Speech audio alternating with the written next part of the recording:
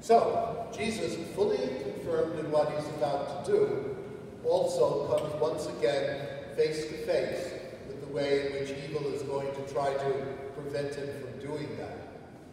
He knows eventually he's going to have to sacrifice himself for the kingdom of God, but he knows that time is not yet. So, he escapes back up into the Galilee, doesn't even stay in his hometown of Nazareth, as we just heard, moves to a different town of Capernaum to kind of get the Romans off his track. But he doesn't hide there.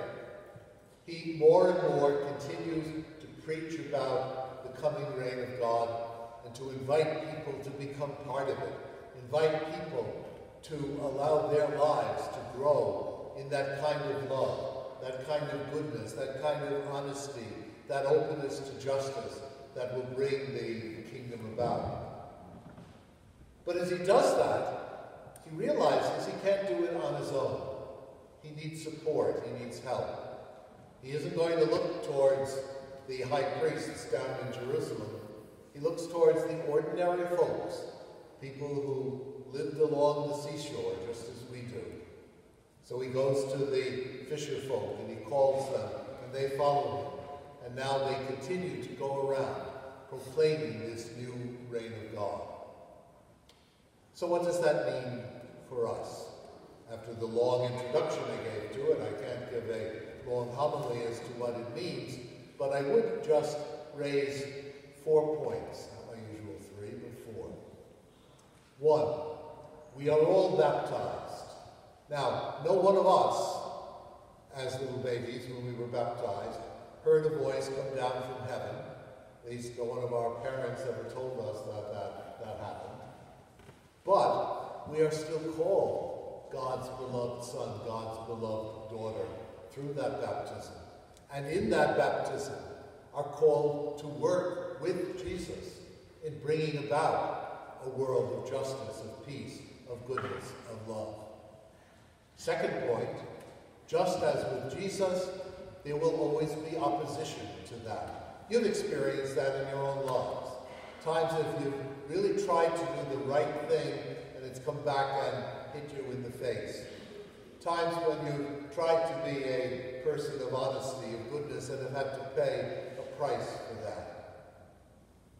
But the story doesn't end there. The third point is that ultimately God has the victory over evil. Jesus himself gave his life completely, but rose from the dead.